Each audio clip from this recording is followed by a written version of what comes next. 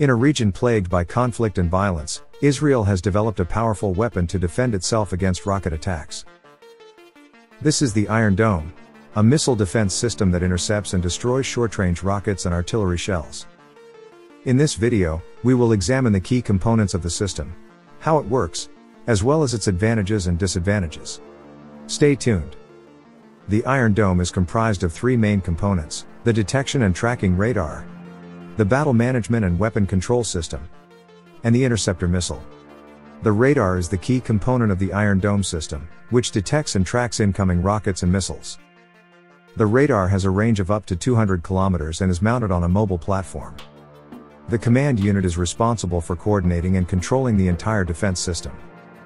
It integrates different subsystems, including the radar, launcher, and interceptor missile, and uses advanced data fusion and processing techniques to make automated decisions in real time. The interceptor missile, also known as the Tamir missile, is designed to intercept and destroy incoming rockets and missiles in mid-air. It weighs around 90 kilograms and is launched at a speed of Mach 2.5. It uses an advanced guidance system, including a radar seeker and an electro-optical sensor, to track and target incoming threats. Now let's look at how the system works. The detection and tracking radar constantly scans the skies for incoming rockets and missiles.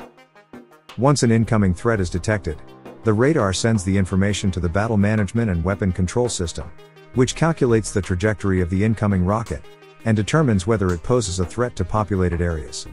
If the incoming rocket is deemed a threat, the battle management and weapon control system instruct launcher to launch an interceptor missile to intercept and destroy threat in mid-air. The interceptor missile is guided by its own radar and is equipped with a small explosive warhead that detonates upon impact with the incoming rocket, destroying it before it can reach its intended target. Now let us discuss the advantages and disadvantages of this system. Advantages.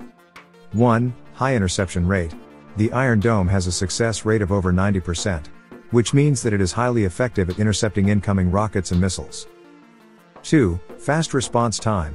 The system can detect an incoming threat, calculate its trajectory, and launch an interceptor missile all within a matter of seconds. Disadvantages. 1. High cost. The Iron Dome system is expensive to develop, produce, and operate. The cost of a single interceptor missile is estimated to be around $100,000. 2. Limited range. The system is designed to intercept rockets and missiles at a range of up to 70 kilometers, which means that it cannot protect all of Israel's territory. At Knowledge Kicks, we explain engineering in 3D.